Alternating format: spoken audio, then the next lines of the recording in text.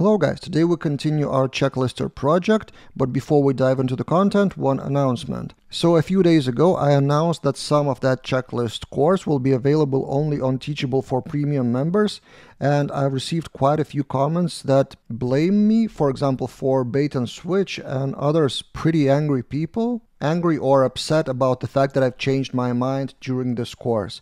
And I was doing that with good intentions to give back to the people who actually paid me the money, so I thought to give more attention to them. Because now it's kind of not fair, the ratio that I spend time on my YouTube versus the ratio that I spend the time on courses, which people paid money for. So I thought to move in that direction.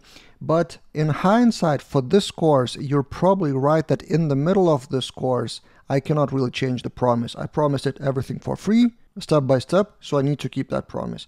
So I changed that back, and from now, Checklister, all the course will be on YouTube for free. The only difference will be the speed. So on YouTube, I will publish Checklister lesson every second day. So there will be one Checklister lesson, one different topic, one checklister, one different topic. And for the courses subscribers on Teachable, I have more published videos every day, probably, if I manage to do that. So now you will see Managing Pages lesson, but on Teachable, it's already published and one more is published, and there will be more and more, so it will be faster. So if you want to get those lessons faster, you still can go to laraveldaily.teachable.com, subscribe to yearly membership, and get those lessons faster. But in terms of content, it will be identical, and I will still give you step-by-step instructions. Now let's go to today's topic. We continue creating our checklister project in live mode or almost live mode. Topic of the day is managing pages, but before we do that, let's fix the first bug that I got from the client. A few days ago, I've deployed the project as it is on a staging server that I've created.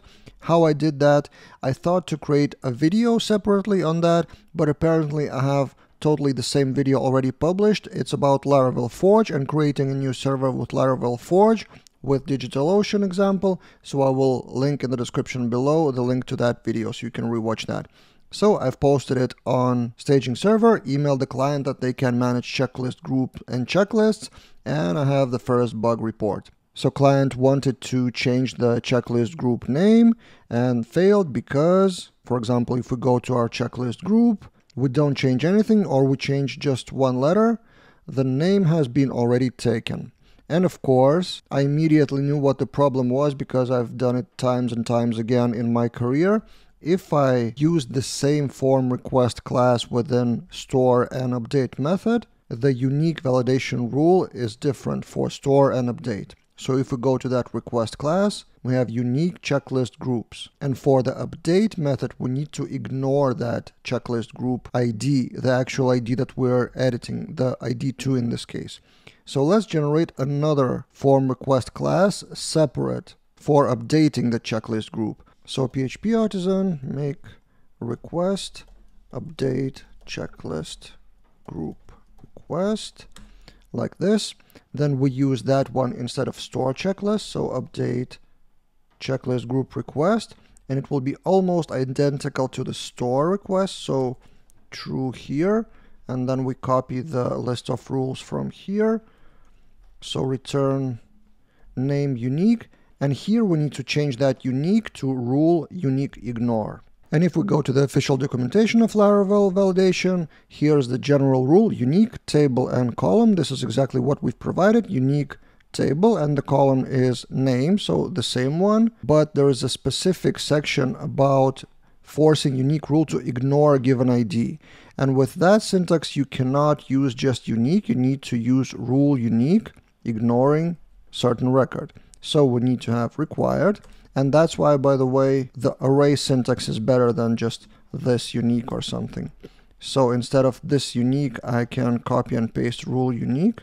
Also, we need to include the rule here, use eliminate validation rule. For some reason, PHP Storm didn't really autocomplete it for me. So rule unique of checklist groups, ignore user ID. How do we get that user ID? Or in our case, it's checklist group ID. A temptation is to use the request, but that would be a security issue. So you have something like ID2, and you could use, for example, request ID or something like that, or request, for example, segment of request, which is segment number 3 or something like that, but that would be a security issue, and that is specifically specified in the Laravel documentation that you should never pass any user request to the ignore. So how do we get the current checklist group ID in the form request? We don't have that. In fact, when we use the form request, we have access to all that request, including checklist group. So we can use this checklist group. It is accessible as an object with one difference. So that checklist group controller has a parameter of checklist group, which is camel case, but in the form request, for some reason, I'm not sure if it's inside of the framework somewhere, it's checklist group underscore in snake case. So let's try it out. Refresh the page, we save, and it saves. So no more errors. And if we try to change that, it also saves correctly. So everything is good. And we have our updated form request. And now, after this short intro, let's get into the topic of this video, is managing pages. So this is how the client envisioned the pages, like menu item, to manage them. And we have that pages already implemented in a page controller that we created last lesson, but it's not really functioning because it's not attached to the menu item. Or in fact, we probably will change menu item, because for now we have pages with the idea that it is a CRUD to create new pages and delete pages. But in fact, what client actually wants, and we shouldn't over deliver on that, they want to edit the pages for welcome and get consultation. So 2 pages only. So we can seed them, hard code them, and allow only to edit them. Maybe in the future, if they want to add more pages, but those more pages will then contain more logic, like where to show them. Those 2 would have exactly the places on the front end, and we will get to them later. So let's create pages model, hard code those 2 in seeds, and create menu items in here, not the pages, but exactly as the client wanted pages, and then 2 links to the exact pages. So first we have the page model, which is empty now, and let's make fillable 2 fields, title and content. Just those 2, and we need to create the migration, PHP artisan make migration, create pages table. We haven't created that yet. And in the pages table, in the migration, so database, migrations, and the last one, we create table string title and table text content. Okay, let's migrate those, artisan migrate. And now we need to seed those 2 exact pages. So PHP artisan make seeder pages seeder, like that. And then in that pages seeder, if we open that up, let's just manually create. So page create title equals welcome, content equals welcome, the same thing. And then let's duplicate, and what was the title of another page was get consultation. Get consultation with get consultation. Like this. Then we add that page seeder to the main database seeder file. So in addition to user seeder, we duplicate that line and add pages seeder. To be honest, I never came up with one format to seeder class name. User seeder is singular, pages seeder is plural. It could be user table seeder. I've seen it and I've done it in the past. So suit yourself. Manually, we can launch that seed by doing artisan db seed -- class pages seeder. And now we have 2 pages in our database. Let's check the database. So database table pages, and we have those 2 pages. Great. In the menu item on the sidebar blade, I think from what I remember, let's change the logic from admin and then pages to pages. And then for each of all the pages, we will link to the edit page of that exact page. And to be honest, I'm not a big fan of doing for each in the blade directly, but in this case, it's literally just getting for each of all the items. I think it's okay to do that in the blade, and you would probably argue with me here, but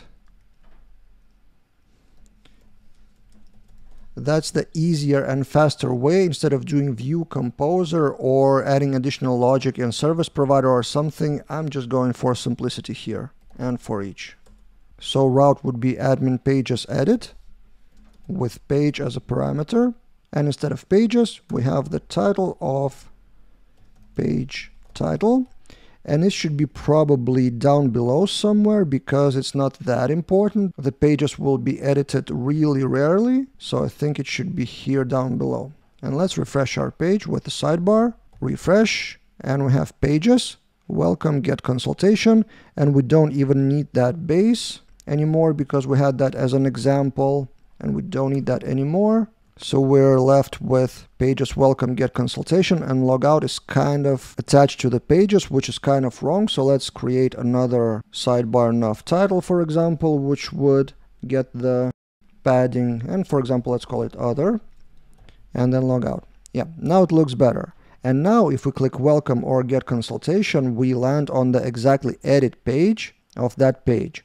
For now, we haven't created the edit. Let's do it now. And pages edit is really similar visually to task edit. So if we open tasks edit blade, we can do almost the same thing. And even with the classic editor of CKey editor, we can do file save as, another folder of pages, edit blade, and that's it. And then we can remove that store task error bag from the other task. The route action would be checklists task. No, we need pages update. And the parameter is page. Method put, edit task, edit page. Title will be not the task name, but page title. Name title. Label for title. And then description is content. So content. Copy, name content, task text area. Let it be task text area. We will actually work on CKey editor a bit more in the upcoming lessons. So for now, I will leave it. We will refactor it a bit. And the value is page content. Okay, save task, save page. And now let's refresh our error page and let's see if we have something here. Pages edit not found. Of course, it should be not pages edit, but admin pages edit. So admin pages edit, refresh, and we have our edit page actually editor. And for the update, we will use another form request that we generate here, PHP Artisan make request, update page request. Now we use it here to the update page request. We go here, authorize true, and title equals required, and content is also required, like this. And then in the update method, we do page update, request validated, and redirect back to admin pages index. Let's try to update the page. Let's have ... here, and let's add some bold text here and update. View pages index not found. Oh, because we're not redirecting to admin pages index. We should redirect to the same edit with the same page, but with message of success. Or actually it should be underscore success. And in the edit on top, we add same thing that if errors any. So if session success, and if, or actually session message is the key, I will add div class alert info. From what I remember, it's bootstrap class session message. Okay, let's try it out again. So pages one edit. It's actually saved in the database. The redirect was wrong. So let's add something else, save page, and we are redirected back with the success. Actually, it's not the right place for that. I think if session message probably should be in the card body here, like this. Let's try it out again. Save, success. Great. Now let's clean up our page controller because we don't need majority of those methods. We only need edit and update. Store, show, those are relevant. Destroy as well. And also in the routes web, where we have that page controller as a route resource, we only need two methods. Route resource only array of edit and update like this. Let's reformat it with PHP Storm automatic formatting, and let's try again if it actually still works. Welcome, save, it works.